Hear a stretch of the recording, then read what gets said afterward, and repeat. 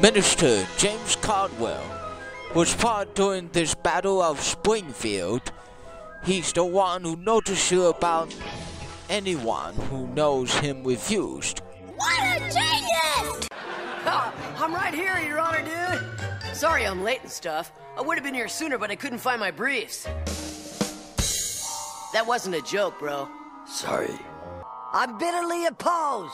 I have a small lips also. Don't know why. Oh, they're so nimble. Now don't you fight over me, boys. I'll show him James Caldwell, the Presbyterian minister all over the United States Revolutionary War. I'll show him now. Imagine, if you will, you may know it was James Morgan is the evil killer.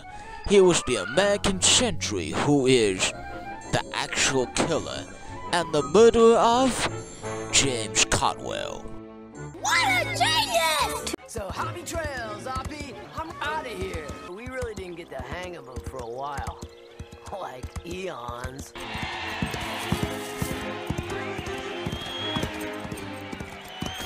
See it, see it, see it.